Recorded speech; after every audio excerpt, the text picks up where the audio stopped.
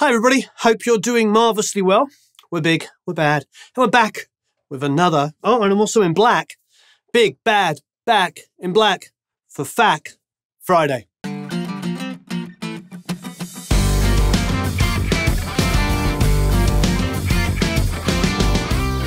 So before we get started, we like to do a guitar of the week. And this guitar of the week is the rather lovely Baxendale Coulee-Caster. I'm very excited to do this because I get asked about this all the time. I use it in a lot of videos, especially when I'm trying to get a telly sound, or I just want some twang, or just frankly, I want a really good guitar. This is made by the rather amazing Mr. Scott Baxendale. See his logo there, Baxendale. Scott is a master craftsman, an incredible luthier. He's based in Athens in Georgia, which some of you may know from REM and many other incredible things. It's called a Coulee-Caster because it was originally designed and is the main guitar of Mike Cooley, who you probably know as the guitar player, of course, of the Drive-By Truckers. It is basswood, so it's fairly heavy, but they have chambered it. Scott has chambered it, so if you listen here,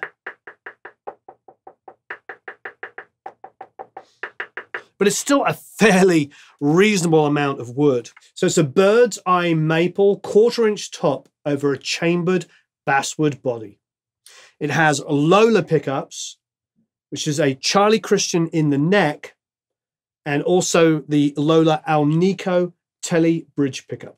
Both these pickups sound phenomenal, and I use them all the time. But it's also one of the few times on Telecasters I've owned that I go to the middle position, maybe almost as much as I go to the individual pickups. I've got a bit of drive on the amp. Let's have a listen. Here is the bridge pickup.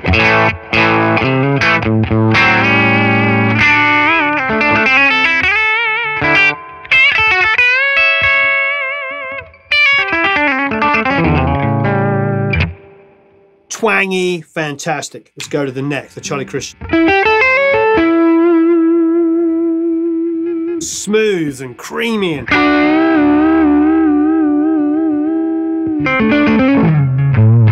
just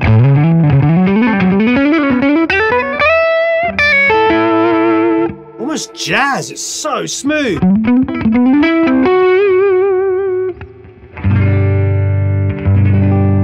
Gorgeous sound.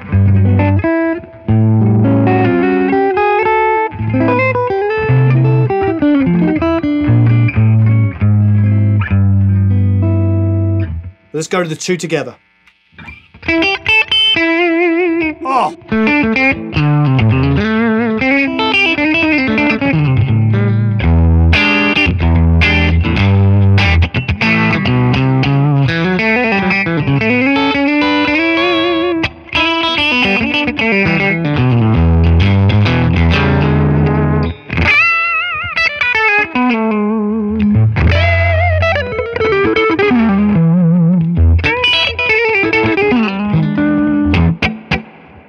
Every single pickup position is fantastic. This is a really beautiful guitar. So it's called the Coulee-Caster.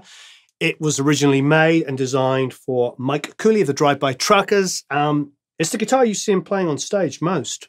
I went online and checked it out, and he really does.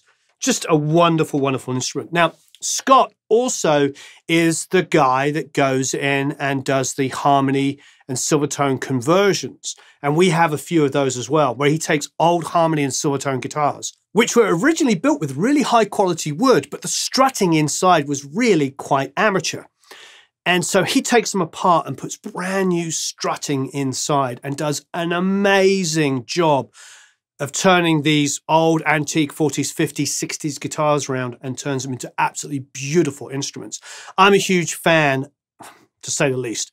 I absolutely love them. I use them a lot. And of course, Butch Walker, the incredible producer and amazing songwriter and guitarist in his own right, Mr. Butch Walker uses Baxendale stuff as well. Really great stuff. So there it is.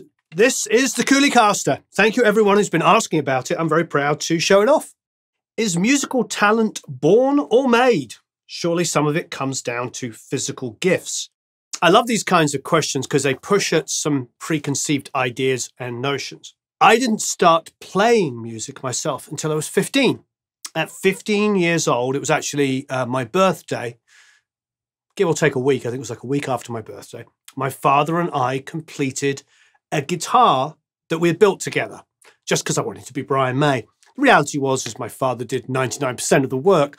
I helped with some sanding and gave an opinion or two, but my father essentially built this guitar for me. And it was my first guitar. It was an electric guitar and it was wonderful. So I didn't learn to play the guitar until I was 15. I didn't have a guitar until that one was built. I didn't have one to practice on, so I picked up the guitar maybe a month, couple of weeks after my 15th birthday. And I can tell you, even though I was a massive musical fan and I collected albums and I had posters of Queen all over my room and all the things you would imagine, you know, I was a huge Beatles fan, I didn't pick it up and it wasn't instant. And I just had the same struggles as everybody else. Now, don't get me wrong, there were kids I knew that it seemed easy. They would pick up the guitar. One of my friends, John Hill, John, if you're watching, hello. He had an amazing ear. He was maybe a year ahead of me. He had been playing guitar maybe a year or so longer, but it was more than that. It wasn't that he was technically that much better. It was the fact that he would put on a song and instantly work it out. And he had a great, great ear. I didn't have a great natural ear. I wasn't hearing a chord sequence and going, oh yeah, that's how to play that. Not like he was. However, I developed that. So how do you define that? Was that him having natural talent and me not having natural talent? I don't know. And I don't know that I care. Because for me, the difference was between me doing it full time now, doing music full time for a living, and some of my friends that don't do music full time, was the amount of hours I put in. And when I say hours, I mean hours. I used to sit there with the guitar at like 16, 17 years old, doing all of the things that guitar players do, you know.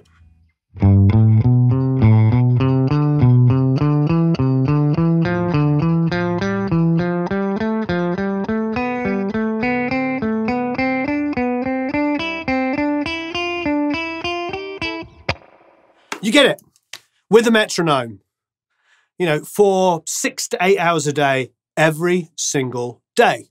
So, natural talent, I don't know, fitting in 6 to 8 hours of practice a day between part-time jobs, going to school, and all the things that I did, that's the differentiator for me. That's really all I know. You know, I grew up in a musical family, meaning music was being played all the time, but there was no musicians in my household. There was just people that loved music and it was being played all the time. But that was my first experience at 15 years old of taking what I loved and applying it to an instrument. Now, all the kids around me, John had been going 1 or 2 years, but other people had been going since they were 9 or 10 or 11. And they were already playing songs so much more sophisticated than I was. But I caught them up. I caught them up because I practiced and practiced and practiced. And then at 16, I left home and I joined a club band in the north of England. And for 2 to 3 years, I played doing covers. And that really helps develop your ear because you're learning other people's songs and you're playing it night after night after night. And as Keith Richards said, a gig is worth 1,000 rehearsals. So all of that practice I was doing was then put into playing shows. So for me, music's always been what I've done. I've had other jobs to support myself, don't get me wrong, but I've always had an absolutely massive love of music and always have practiced and played music. And of course, as I got older and spent more time on this side of the glass, I got better as an engineer and a producer and as a mixer and as a songwriter. So my personal experience and my honest answer to your question is are you born with natural talent? That's not my experience. Everything was hard for me. I had friends where it came really quickly and easy. The difference is like, I do this for a living because I apply myself every single day to get better. I can't tell you how many Skype conference calls and stuff I've done with the guitar practicing arpeggios. I probably drive people absolutely nuts. But to me, that's what I am. I'm a musician. I do music. I'm an engineer. I'm a producer. I'm a mixer. Sort of in that order. I always tell people I'm a guitar player first. So if you have any doubts, and I get these emails. I get emails all the time from people who are worried that they don't understand enough about theory or technique and all of that stuff. And I remind them, one of the reasons why we do videos on bands like Joy Division one week, and then I think the next week we did Genesis. So we went from Joy Division to Genesis writing a 13/8 song. Why do we do that? Because I'm saying something very, very important. That yes, you can push yourself and you can get technically proficient and you can really understand super clever stuff and you can make music as incredible as Genesis. But at the same time, you can also come with passion and attitude and feel and something, most importantly, something to say. And then you can do Joy Division, Kraftwerk, all of those incredible bands. Noi, all of these bands from all over the world that changed. The Stooges, all the Velvet Underground. All of those bands are just as important. And none of them were virtuosos. None of them understood the modes. They couldn't read music, but they created songs that have hundreds and sometimes billions of plays because they resonate with people. Music isn't just about the technical, isn't just about, being able to shred or know what clever substitution, because music is much bigger than all of us. It is a universal language, whether it be somebody playing a drum and singing a simple melody that touches somebody, or whether it is something incredible like Bartok or something like that, some incredible classical composer or a jazz musician or a jazz composer or anything in between. Doesn't matter. It all has value. So please, please, please don't think that you have to be born into some incredible, situation and have the gift of music bestowed upon you. It's all about what you make of it. Whether you want to be the new Joy Division or whether you want to be the new Genesis, doesn't matter. It's all the value. And I can tell you, I'm friends with a lot of incredible musicians that are technically really gifted, and their favorite musicians aren't actually like that. They don't worship other shredders. When I worked with Paul Gilbert, for instance, his favorite guitar players, he talked about Neil Schon, who's a fill player and a melody player, and Brian May, who's a fill player and a melody player. And yet Paul Gilbert's like, shred-tastic. So just bear that in mind. Don't ever feel less than because you don't think that you're born with the gift of music and it seems overwhelming, all of the talk about, technique and modes and theory and all that stuff, because when you're improvising and writing music, that doesn't come into play. Does it come into play as a sound alike and you're trying to figure out what somebody did? Of course. But I can tell you, all of the composers I've ever worked with, the songwriters I've worked with, the really big successful ones who continually have hits and have massive careers, they don't think that way. They just make music. So don't worry about being born with natural talent. Just apply yourself, work hard, and you can be successful. So for those of you that are in the Produce Like a Pro Academy, this week we have Ruth Nichols, who goes by the name of Mahelani. And she is doing a full writing and recording in her home studio. So you get to follow along and you see the whole process of writing a song from scratch, producing it, and you get to download all the multi-tracks, play along, add parts of your own, mix it. It is, of course, called Produce Like a Pro Academy, so you get to produce as well as mix the tracks. If you're interested in joining the Academy, there is a link below. And for the Academy members, please check out the video and, of course, download the multi-tracks, watch it. It's absolutely fantastic. Ruth is insanely talented, multi-instrumentalist, also a great trumpet player. Okay, let's do another question. So here's a contentious question. Are expensive preamps and converters, the ones that cost multiple thousands, just snake oil and a waste of money? Are the cheap, few $100 USB interfaces really just as good? I think sort of yes and no. I know that sounds like a super vague answer. I do know after watching Julian Klaus's channel, there'll be a link down below, Julian guested with us on 2 interface videos we're doing and is doing another one with us, which is going to be amazing. He spec'd this stuff out. And I will tell you at a certain price point, they're pretty darn amazing. So, you know, we recently talked about the Audient ID range, the ID4, the ID14. I'm not just singling out Audient. There are other products in that price range which are phenomenal. And we got great results. You can download the multi-tracks. You can check out the videos below. We'll make sure we have clips to those 2 videos. However, I do know that in that sort of really cheap area, the sort of sub €100 or $100, this kind of range, they do have issues. You know, are they issues that will stop you from making music? No, absolutely not. If you've only got a $100 inexpensive I/O, then make music. You can mix it and make it sound incredible. But if you're asking me honestly about a quality difference, yeah, that's sort of like 100 and above opens up incredible stuff. I'm talking not negatively, I'm talking about the sort of $70, $60 starter ones. They're not going to be as good a quality, but are they going to get you something usable? Heck yes. I'll give you an example. We did a song a few years ago with Chris Allen just after he won American Idol. You remember Chris? Great guy. And I've told the story before, so sorry if you're going to glaze over. But he did all of his background vocals on his laptop, like this. I'm not kidding. He had a pair of headphones on and he sang into the laptop microphone. And the best of my recollection is he sang the vocals in his laptop using the internal microphone, the pair of headphones in an airport lounge. And we came to recut the song, like you do.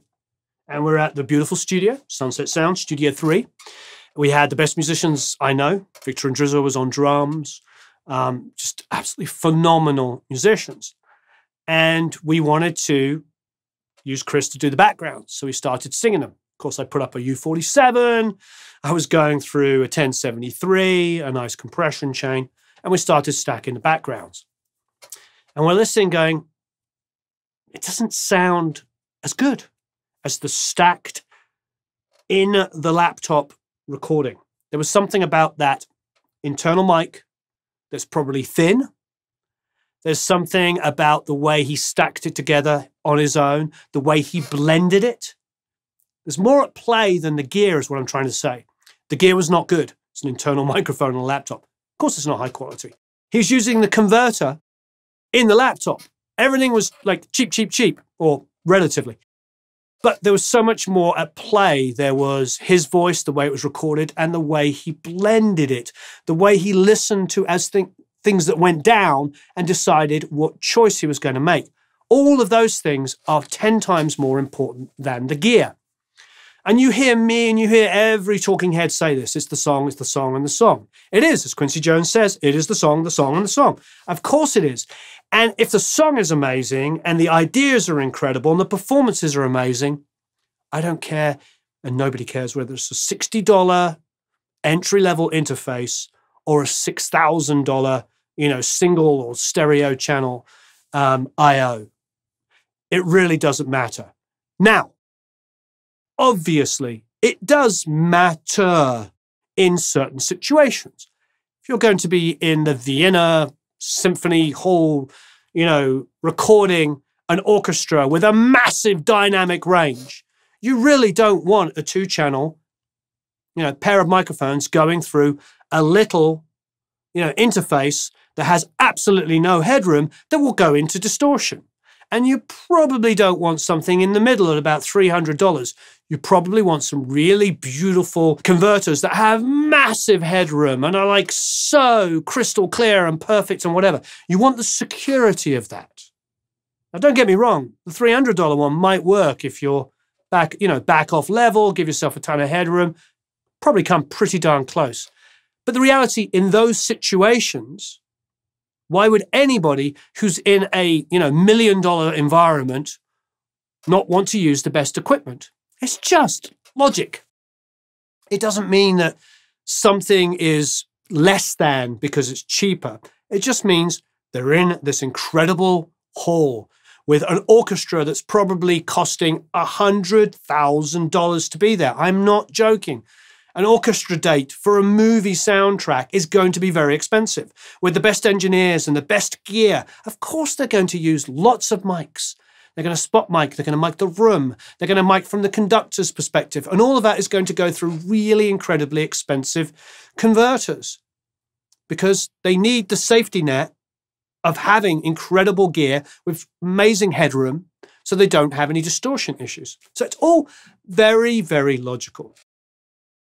But for most of us, recording in environments like I have here, if you watch our demos, we're using inexpensive microphones with inexpensive interfaces, and you hear it time and time again. The results are phenomenal because the musicians are great, songs, performances are great. Get what you can afford, get going, get creating music. Don't worry about the gear that you have. You should be recording first. Once you're recording and making music, whether it be on a 4-track cassette or a 48 input Neve, whatever it might be, it doesn't matter. You should be getting the ideas down first. Because if you get a great idea down first, maybe you can make some money off it. I don't know. And if you make some money off it, maybe you can buy some better gear. And then maybe with the better gear, you can do something else that generates some income that allows you to buy some better gear. You get what I'm going. So yes, there is a difference between a $60 converter and a $6,000 converter. Of course there is. But don't think, just like we were talking about with whether you're a shredder and whether you can read music and whether you understand modes and theory and chord substitution, don't let that world put you off from making music. Expensive equipment should not stop you making music. Just because you look behind me and you go, oh, wow, Warren's got some Pultecs. Well, you know what? I've had those Pultecs for about 8 or 9 years. I've been making music professionally for close to 30-something years. So in 30 years of doing what I love, the last quarter to a third of the time, I've had really expensive equipment around me. It didn't stop me from making great records. It didn't stop me from having #1 albums. I recorded the drums on How to Save a Life through an AMEC console and some BAE mic pre's and some API mic pre's. That was all I had, and it was kind of like botched together. The toms were going back through the AMECs, the hi-hat was going through the AMEC. All we did was we put the kick and the snare and the rooms and maybe the overheads went through one pair of rooms, definitely, but the toms, hats, and other stuff was going through the TAC. I say AMEC, it's actually their budget range, a TAC Scorpion. And that was a massive #1 hit. And that sold millions and millions of copies. And it is, I believe, at one stage was the most downloaded song of all time when iTunes sold lots of downloads. It was that. It was the most played, can't remember what you call it, like in movies and TV shows. It was in more movies and TV shows than any other song at that time. It broke record after record after record. And it was just recorded with gear that we had, the best that we had available. And I think that is a much, much bigger message. It was all about the song and the singer and had little to do with the gear. The gear was good enough to get a great result. And sometimes good enough in the gear, not sometimes, all the time, good enough when it comes to equipment is absolutely fine because the performance, the song will always outclass that. If you said to somebody like Al Schmidt, Nico Bolas, any of those incredible engineers, Tommy Vicari, if you asked any of them what would they rather have, an amazing artist with incredible songs and a great performance, or the best studio, they're always going to take amazing artist, incredible performance, great song, always. Guarantee it. Thanks ever so much for watching. I really, really appreciate it. So long, farewell, auf Wiedersehen, au revoir, adios, adio, tschüss. Of course, don't forget to leave a bunch of comments and questions below. This is where we go to pick up future frequently asked questions down below. Thanks ever so much.